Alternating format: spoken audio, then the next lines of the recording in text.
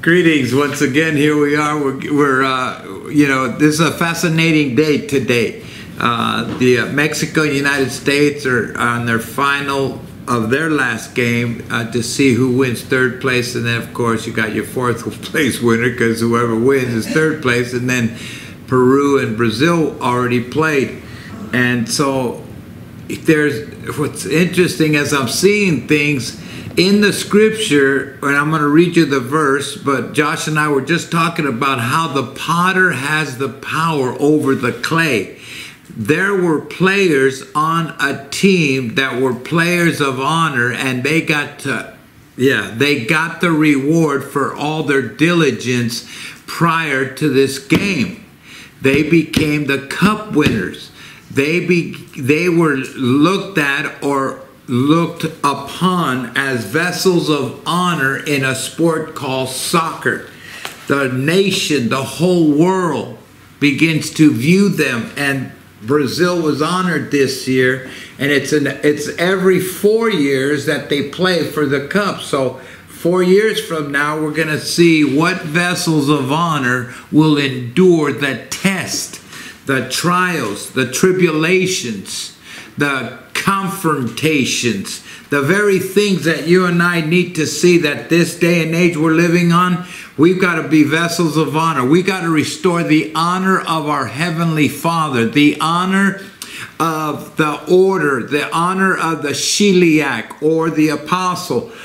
Because some of us still use the apostolic term versus the Shiliach term, which is one is Hebrew, one is Catholic.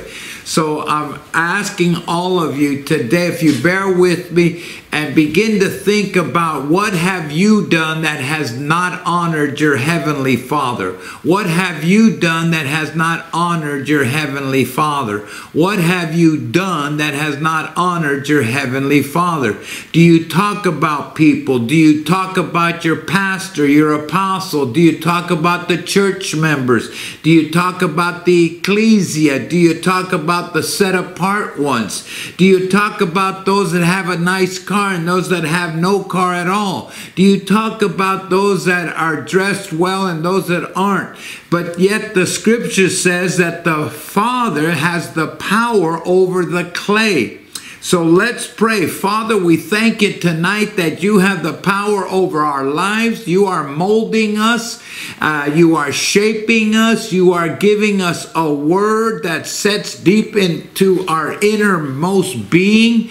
The very vortex of our lives are controlled by you. So we want to thank you. We ask you that you open up our eyes to see and our ears to hear. Like Isaiah prophesied, there is a generation that have eyes and yet they see not. There's a generation that have ears and yet they hear not. Let us not be that generation, Father. Help us. We cry out mercy. Restore honor back to us. Restore the fear of Yahuah. According to the scripture in the King James, it says that we should submit one to another in the fear of Yahuah, or the fear of the Lord, King James translation. I rather use the fear of Yahuah because that's more closer to the biblical writing transcripts of old, which we come into the new covenant and we use the term favor, we use the term honor, we use the term grace. Please don't forget those things, because that's where we're at right now. We need to restore the fear back into the body of Mashiach. We need to restore the honor that the Father is due his name. That's why in the scripture in Corinth it says that give honor where honor is due and give tribute where tribute is due. And Timothy talks about there's vessels of honor and dishonor. But before he gets to the vessels of honor and dishonor, he says there's vessels of gold, silver, precious stones, wood, hay, stubble.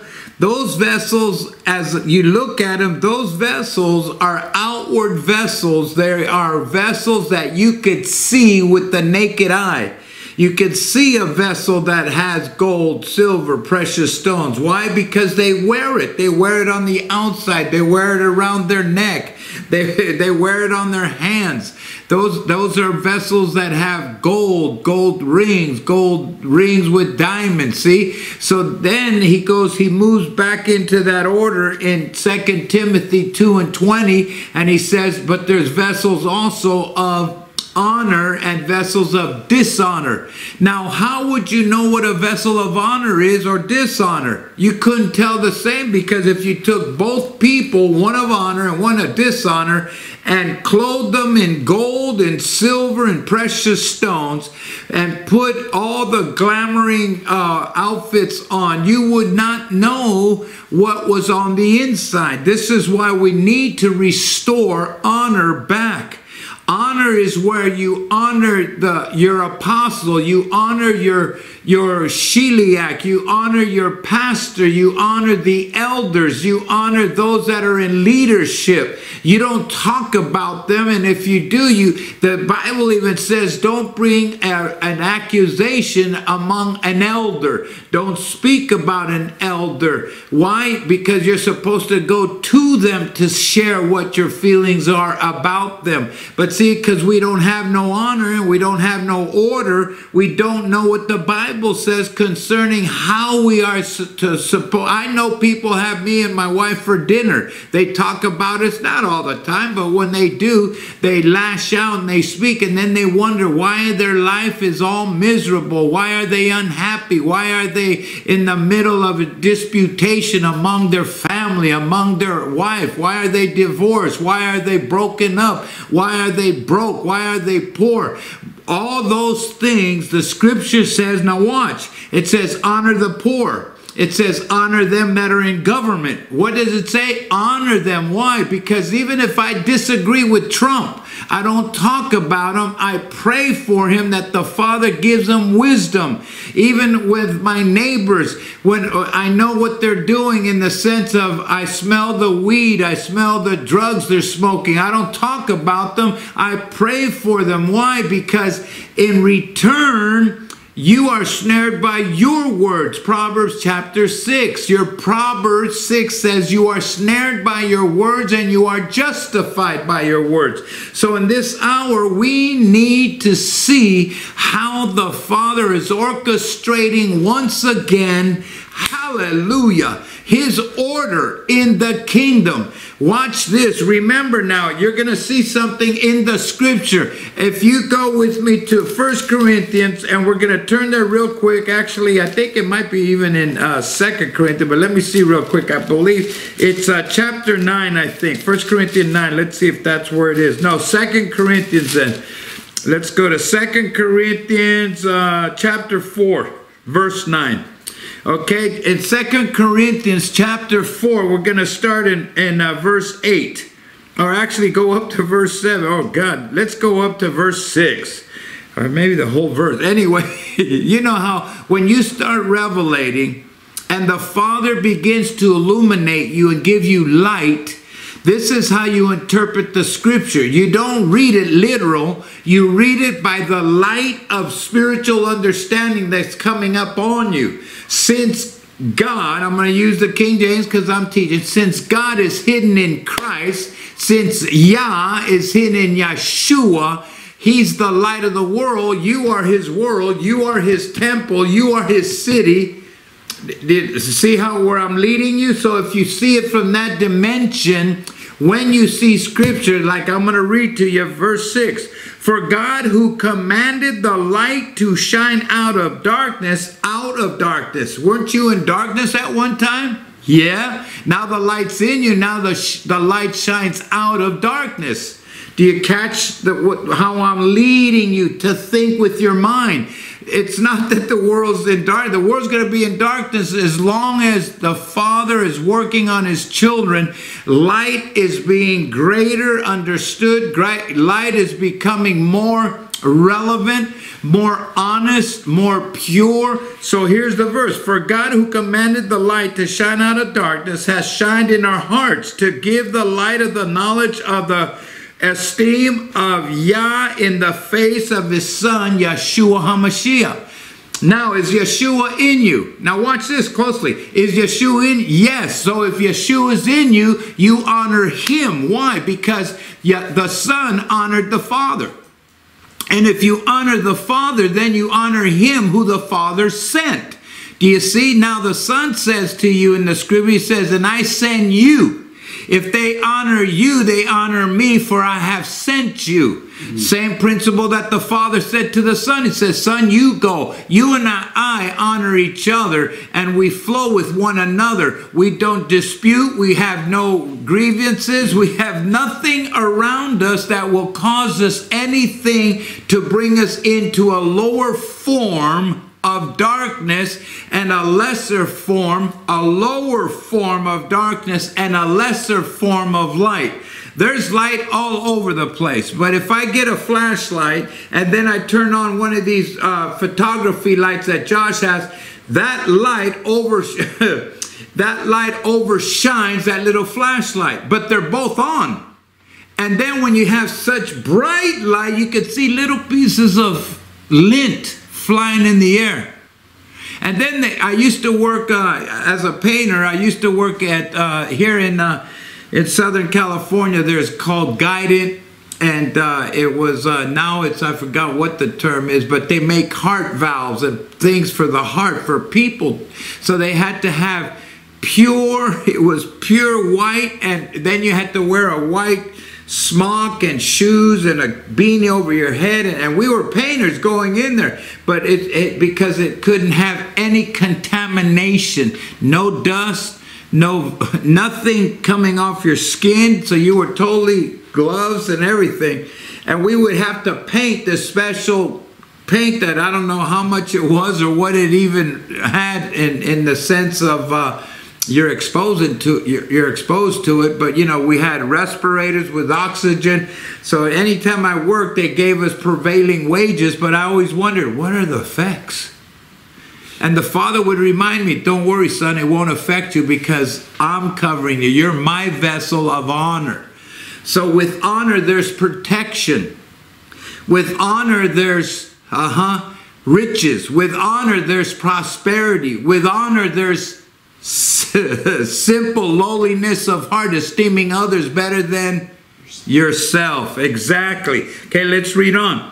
He says, verse 7, but we have this treasure in earthen vessels, that the excellency of the dunamis may be of Yah and not of us. We are troubled. Listen closely. This would happen to a vessel of honor. It has to go through this. We are troubled on every side, yet not distressed. We are perplexed, but not in despair. Why? Because you're a vessel of honor. You've learned how to honor your heavenly Father. Then you manifest it by honoring the apostle, the shiliach, the elders, the prophet, the evangelist, the pastor, the teacher, the fivefold ministry that helps you come out of the Egypt realm of mentality. I'm telling you, Egypt had 3 days in the old covenant, 3 days journey to get out of Egypt, and it took them over 40 years. They came out in 3 days out of Egypt, the city, out of Egypt, the land. But it took them over 40 years, twice with Moses. So that's 80 total to get Egypt out of their heart. Yeah, that's why the light has to shine out of your heart, because he's in you. Your dwelling, you are the temple of the Ruach Kadosh, the temple of the Holy Spirit. Honor comes by you allowing him in your heart to speak through you. So what do? You start disciplining yourself. Now there's times you're going to joke around with your family, your husband, your wife, your kids, your disciples. If you're a pastor, you go out, you joke, and you're not abruptly and just transgressing and committing the greatest sin, the sin of blasphemy. Do you understand what I'm saying? So watch the next verse. We are troubled on every side, yet not distressed. We are perplexed, but not in despair. Persecuted, but not forsaken. persecuted but not forsaken, cast down but not destroyed, always bearing about in the body the dying of the Lord Yeshua, the dying of Yeshua HaMashiach, that the life also of Yeshua might be made manifest in our body. That the light that you have an understanding of the fear and the honor of your Father. Malachi, I'm going to run a minute over. Malachi, I got to read this in to tie this in. In Malachi chapter 1, listen to this. Verse 6. Oh no, verse 5. Your eyes shall see and you shall say, Yahuah will be magnified from the border of Israel. How many know you're Israel? But how many know you have to honor with your eyes? What you see, you have to be so in your patience. Hallelujah. Father, in your patience, you possess your soul. So then now that you're possessing your soul, you're learning how to divide meklakah and meklaket, and you know how to divide the word by the two-edged sword. In Malachi chapter 1, verse 5, and your eyes shall see, and you shall say, Yahuah will be magnified from the border of Israel. Well, he's saying you're going to be magnified with honor because you're learning how to honor your father. Verse 6, a son honoreth his father, and a servant honoreth his master. If then I be a father, where's my honor? Where's my honor? Some of you don't know how to honor. You can't stay seated in one church. You got to go from one place to another, and they're not teaching you kingdom. They're acting like they are, but they're not. They're filling their wallets, filling their accounts. And this is why I'm bringing this to you. Can you once again stop, repent, and ask the Father to give you the due order of what honor is? When you start honoring your father, and I'm talking about honoring spiritual fathers, apostles, prophets, apostle Shiliach, prophet is Navim, and then Moreh, M-O-R-E-H, I think, or M-O-R-H-E, or E-H. Josh has it on the board. I told you I was going over time, and he's pointing to me, and I can't help myself. I got to take this because it's on my heart, and the Father's in control. So if you run over time, I'll pay you for watching it that extra moment, okay? But here's something interesting. Look what he says. Where's my honor? Where's my honor? There's fathers and sons that don't get together. Why? Because the father rules with the soulish realm. The son rules with the soulish realm. But when a father and son are together, they're so happy, they laugh, that it makes other people jealous. It makes men, grown men jealous, grown fathers jealous of their son because the spiritual father is taking oversight of his soul. That's something that you and I had to repent because I didn't teach my children. That's why today there's no honor towards me as a father or my wife as a mother. Because the things that I did, I dishonored my mom, I dishonored my father when I was young. I took off out of the house and then come back home and sneak in, and I would do it at any given time whenever I wanted. I would sleep all day, go to school if I wanted to, no honor. Do you see? Do you follow the thinking? The path of righteousness is straight and narrow. Honor comes by you understanding how powerful it is to follow the steps of your master. Are you willing to walk like he walked? He honored his father to the point that he said, Father, send me. I will go to an unclean, unrighteous generation. Today, here we are. I would be a master. Where is my fear, saith Yahuah of hosts unto you? O priest. Now he's talking about the priest, you and I. O priest that despise my name. You know some of you don't want to use his name. Why? Because you've been taught the lie. And to give Father his rightful honor, you got to restore his name.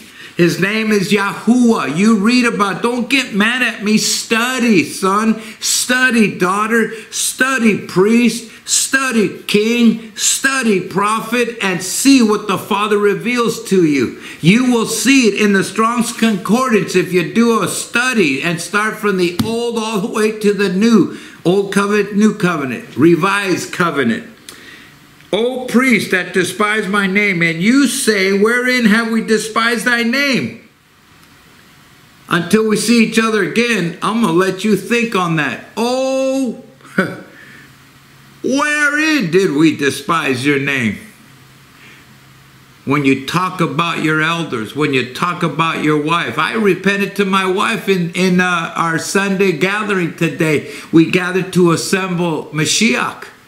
And I leaned on, I said, forgive me, because I need to once again get back to the honor. I got to once again get back to honor you that are viewing and listening. But you have to also honor me that are viewing and listening. Not me as a person, but the one that abides in me. Remember, he said, I will provide. I will be your provider. I will be your source, your resource, and your supply. Until we see each other again, shalom.